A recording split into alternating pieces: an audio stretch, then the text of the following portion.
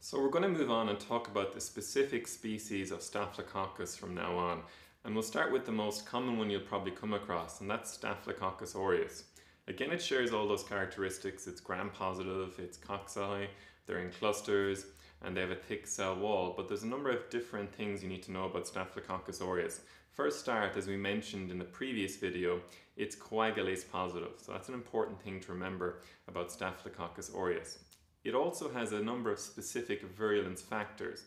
We're going to touch upon three independently here, and then when we discuss the diseases it causes, we'll touch upon a few more during those discussions. But the three I want you to think about initially when you think about Staphylococcus aureus are the protein in its capsule, so protein A, the teichoic acids that are associated with the cell wall and capsule as well, and their ability to fight those penicillin antibiotics using a beta-lactamase enzyme. So let's talk about those three right now. So protein A is a protein found in the cell wall of Staphylococcus aureus, and it acts to inhibit antibody-dependent cell-mediated cytotoxicity, which is a really big word for saying that normally in human beings, our antibodies bind to an antigen that comes into our body and forms a complex.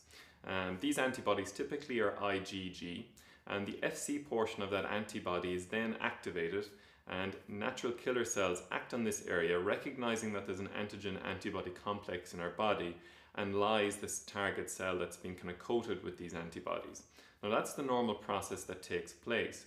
However, Staphylococcus aureus has developed a very kind of smart way of getting around this antibody-dependent cell-mediated cytotoxicity, and that's by using a protein called protein A to kind of confuse that Fc portion of IgG so that the natural killer cells who come along and perform that cell-mediated cytotoxicity can't actually be activated to do so by the antibodies coating the antigen. So that's one important way, a very important way that Staphylococcus aureus teichoic acids fights other proteins that allow the actual bacteria to bind more easily to mucosal membranes. So this is important when we cover later a number of infections that involve mucosal membranes by Staphylococcus aureus itself.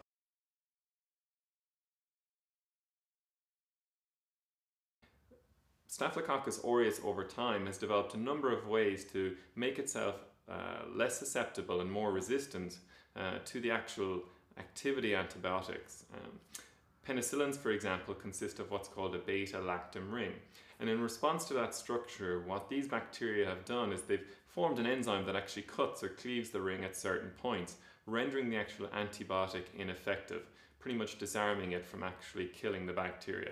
So beta-lactamases or penicillinases are one final actual one final pathway of virulence that I want you to know about when you recall this video. In summary, really the three main ways that Staphylococcus aureus can evade infection and become more virulent is using protein A to avoid antibody-dependent cell-mediated cytotoxicity, and also the teichoic acids and the beta-lactamase enzymes.